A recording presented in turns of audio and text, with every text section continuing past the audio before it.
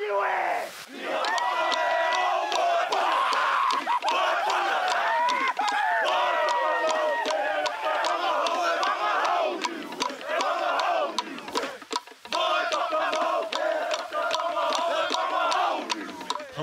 and warm Pacifica greetings to you all.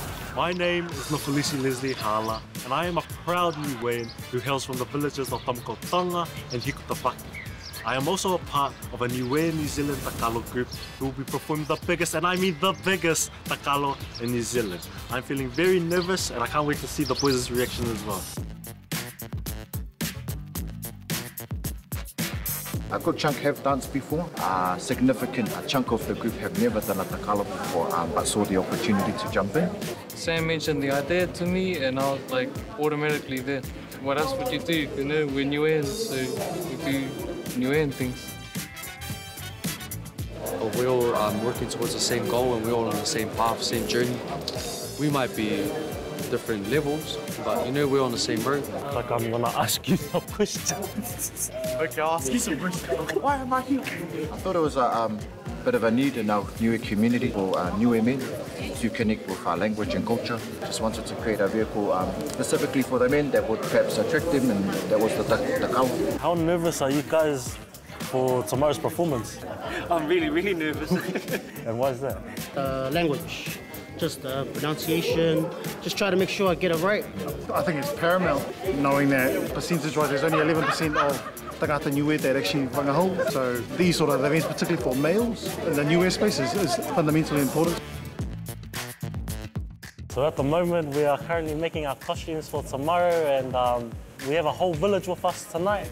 We have a lot of aunties, a lot of mums here, because the boys are pretty useless, we can't really weave. I didn't even know we were gonna make this stuff or even be in this like actual stuff. I thought we were gonna be in Sax, eh?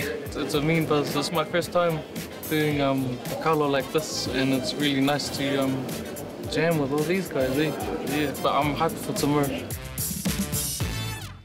Woo! Excited, man. Keen. First time here at Ihumata. Nice to be here with all the boys. A lot of hard work went into this, so this is the day, man. I feel very humbled and blessed to be here in Ihumata, especially with everything that's been going on lately with all the protests and stuff.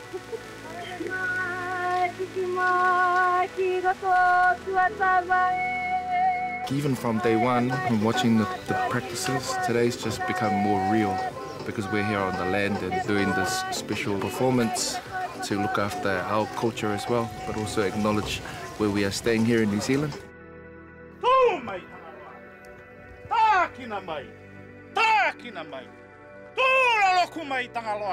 Feel proud for the boys, feel proud for Niue, feel proud for just being in this space, so it's real special, bro. I hope they did all right today. No mistakes. Say the words properly, sing and dance properly. I'm very proud of them, and I'm proud to be Niueans. Doing this for Niue, this is for Ihumata, this is for all our people. This is all our people that are fighting the good fights across New Zealand, across the Pacific, everywhere. Hello, wailahi mai. Tu mai taloa! Tu mai taloa! Tangaloa e! Atua e langi tuaua! Whakamoluina mai! E au tupuake! Kia ponotaki! Mai tofi mau! E whakahau Niue! Tu mai! Tu mai! Tu mai atoa e! Whakalulu!